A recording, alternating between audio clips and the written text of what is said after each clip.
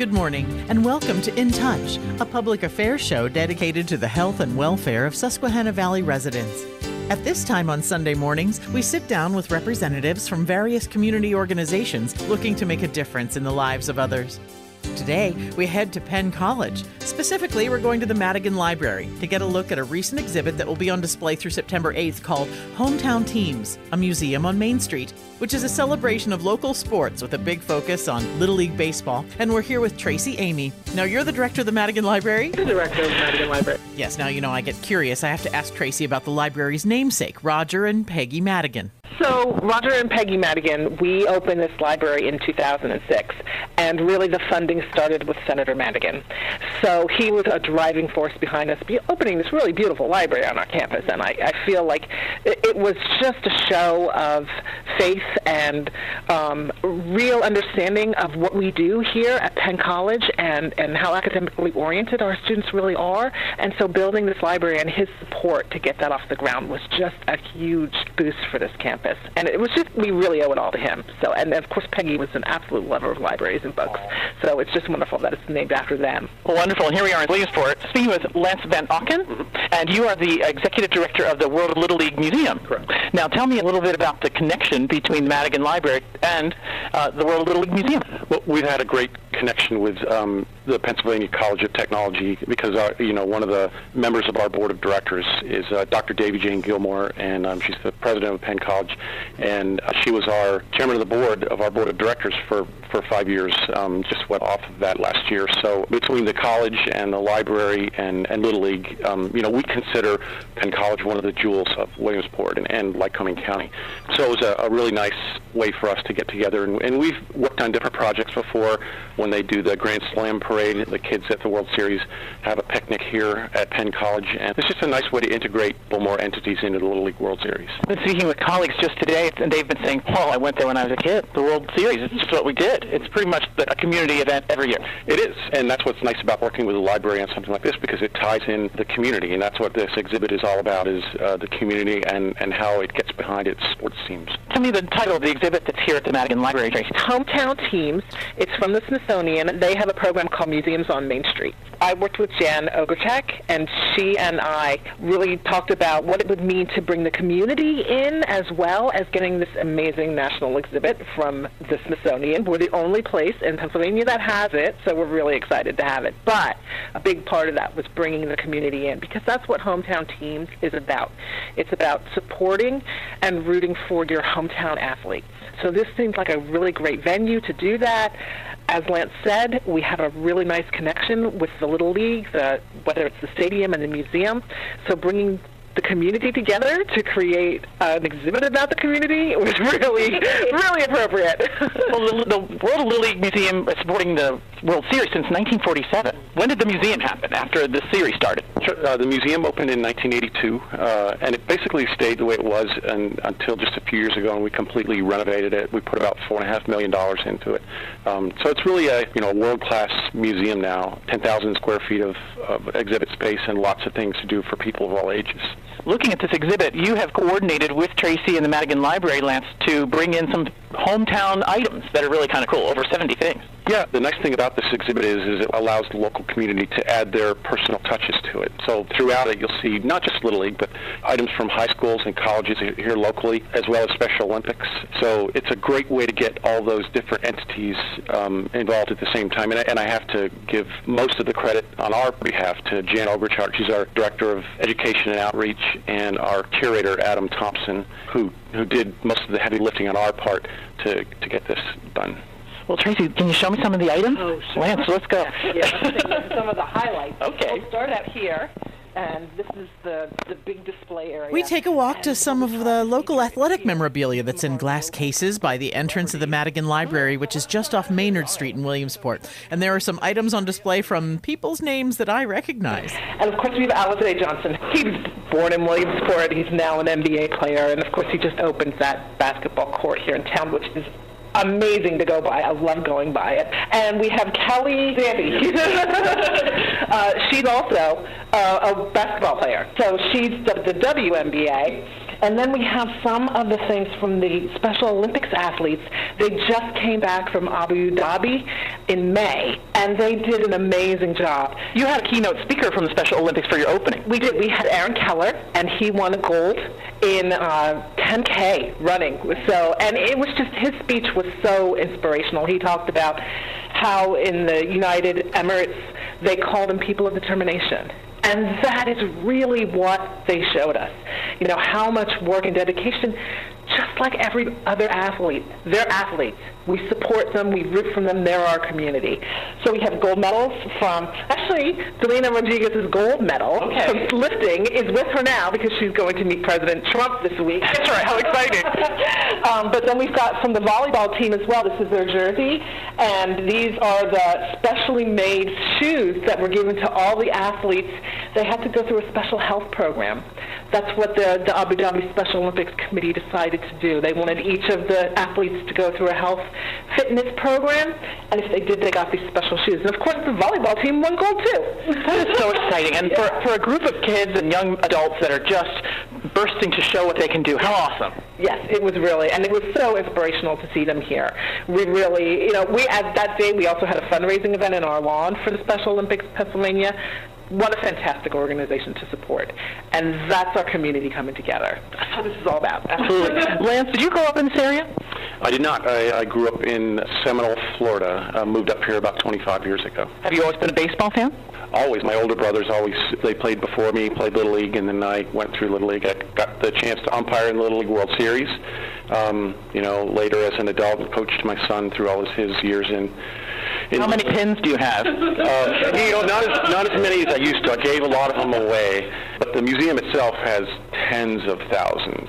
You can imagine. Are they on display here, Tracey, any of those pins? None of the pins are, because obviously we have the World Little League Museum, which is our... Is that where you put that? Yeah. Oh. We don't have all of them on display because, you know, we only have 10,000 square feet of space for them.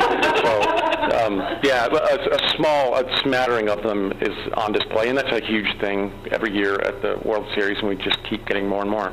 We encourage, I guess, folks to come to the Madigan Library to see this great exhibit, and then also head to the museum, which is just on Route 15. Yeah, it's a 5-minute trip down the road, and these are really companion pieces. So to come here and then go to the World of Little League Museum, or vice versa, you're really going to get a whole view of what Little League means to the community, and really, we say it all the time, we're inviting the world into the community, and now we're showing off a little bit of what our community does as well, so I think it's a really nice tie-in. We're in the lobby with these historic local items, and then you move through to the regular area, and we can see other things. Yeah, let's take a look over here real quick, because this is another one of our local heroes from Dave Bresnahan. And, of course, he was a baseball player here. There's a really interesting story. I'm not sure if you're familiar with it, Liz. It was when the Williamsport Bills played here, and they were a double-A team. Right now, the Crosscutters are a short-season single-A team. And Dave was a catcher, and he would admit he was kind of on his way out of baseball instead of his way up. Late in the season, he was a catcher, and he cooked up this plan to, actually over a couple of days, waiting for the right moment, when there was a runner on third base, and he had taken a potato and carved a potato to look like a baseball, and he hit it, you know. Waited for that moment when there was a runner on third, and caught the ball. The next pitch, he switched the potato out very quickly in his glove. He fired the potato toward third base, but intentionally over the third baseman's head so it would go into the outfield. And the runner naturally broke for home. Dave had the actual ball in his hand, and he tagged him out at the plate. And this is professional baseball, and wow. The umpire wasn't having it, so he immediately ejected Dave from the game, and there was a little bit of an uproar about the idea of, the integrity of the game and all that, but it really made a lot of headlines around the country. I was living in Florida at the time, and I remember seeing it in our newspaper. So, over time, people have accepted what happened, and the Crosscutters actually have Dave in their Hall of Fame now. So. Well, it's a reason to bring him back. And we'll have baked potato bar. Yeah, exactly. Well, how neat. That's really cool. For people that love baseball can say things like, I remember that. Yeah. Yeah, it's one of those sports that you can sort of hark back 100 years to what happened before, and it's still relevant today. Everywhere you turn on the first floor of the Madigan Library, you will find artifacts and exhibits at almost every row. This is some of our local history that we've got. And one of the really interesting things about this one, the junior baseball, this is sort of a local baseball league. One of our librarians who works here, her name's Liz Waugh, she did not know this, and she was helping to put this exhibit together. This was really done by Jan and Adam, but Liz was overseeing our end of it. This ends up, it's a great-grandfather's uniform. Oh, my gosh. Yes.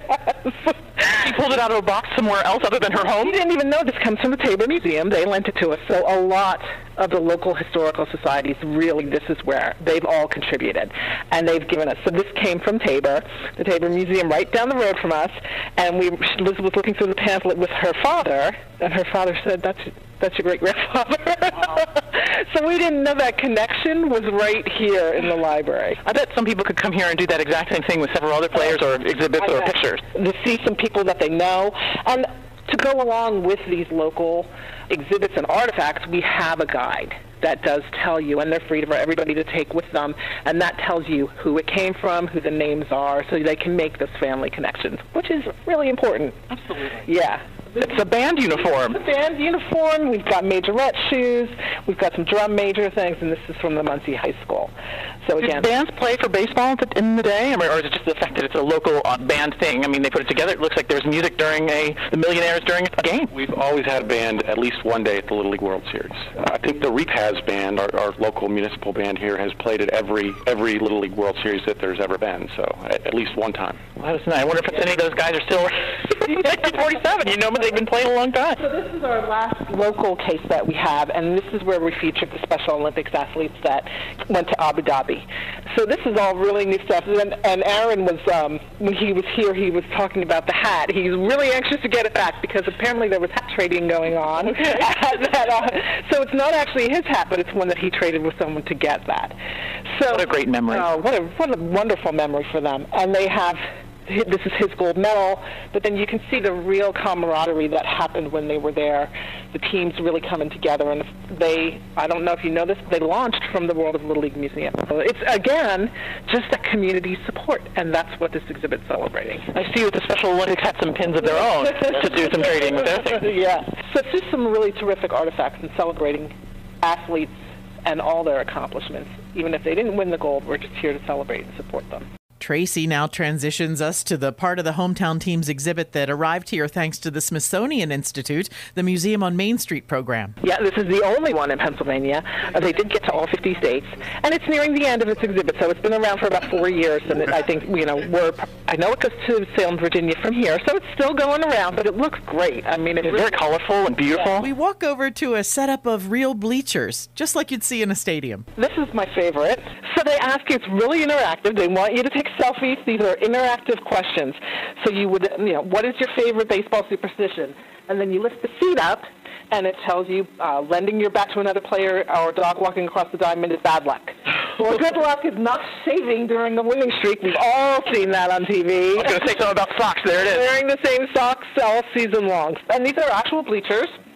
We want people to come and sit on them. We want them to interact. It's a great place for a selfie, as you can see. Sure. So this is my favorite part, but there's so many pieces to this exhibit. It's just really fun. Who's the man standing there with the peanuts? I have no idea. It looks like he should be a very significant part of this. He's obviously very important. Yeah. Roger Owens. Roger Owens. Thanks, Roger, for all his peanuts.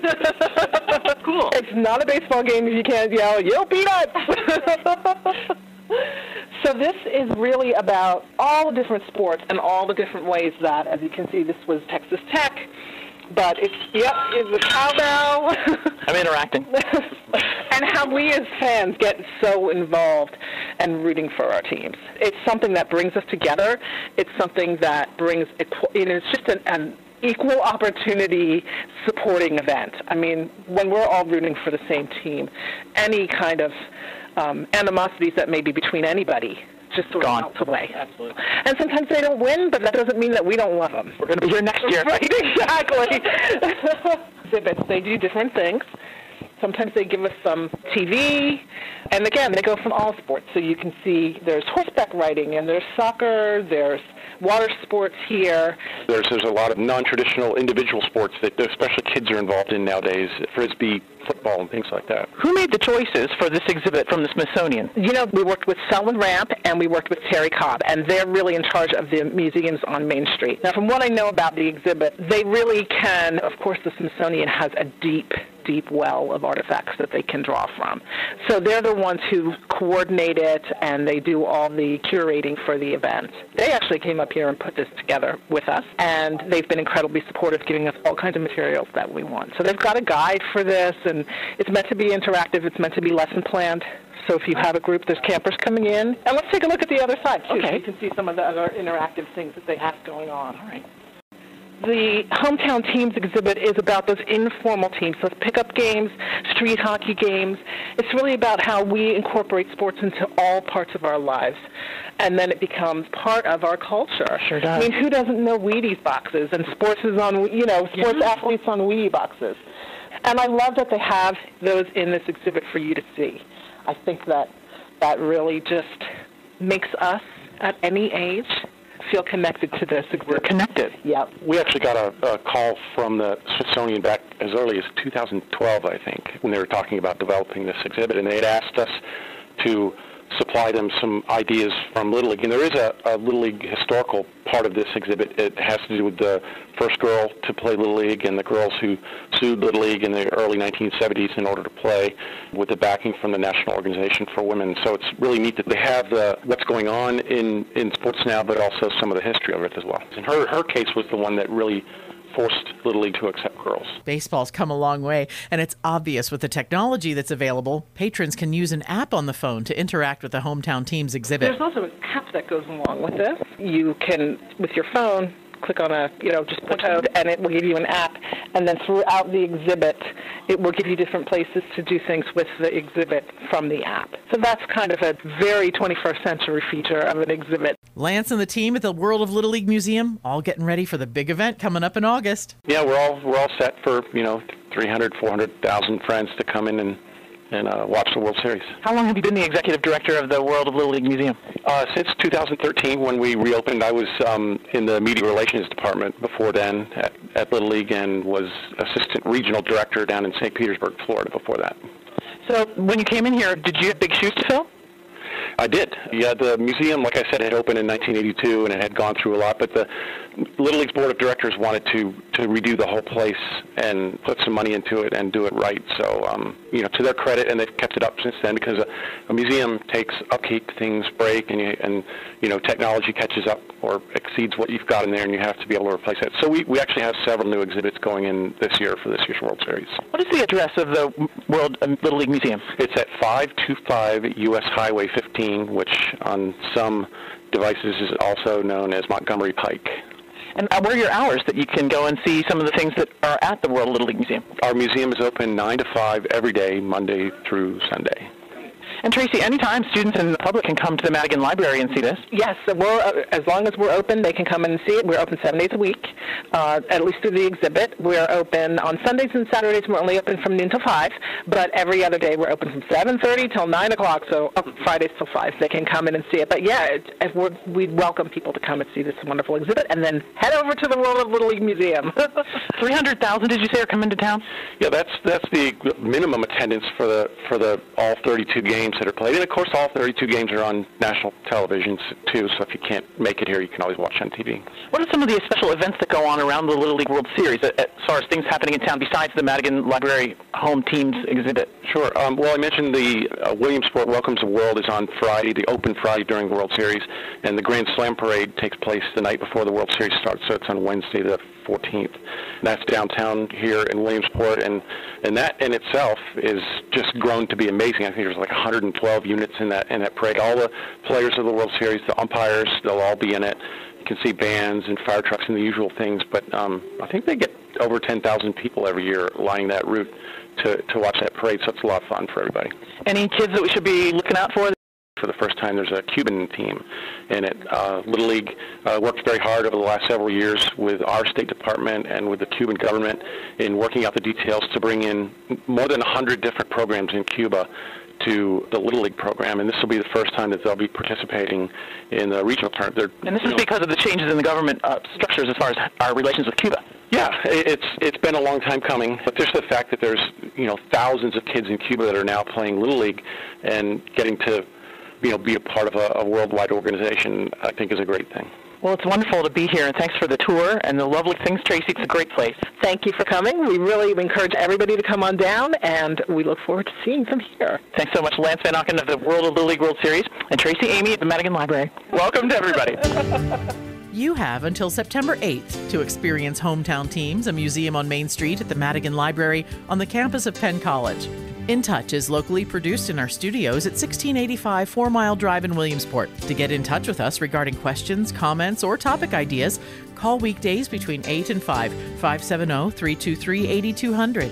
You can also write to me at 1685 4 Mile Drive, Williamsport, PA 17701. Attention Freddi Hammer. Or email me at fhammer@backyardbroadcasting.com. Thanks for listening to In Touch, a production of Backyard Broadcasting.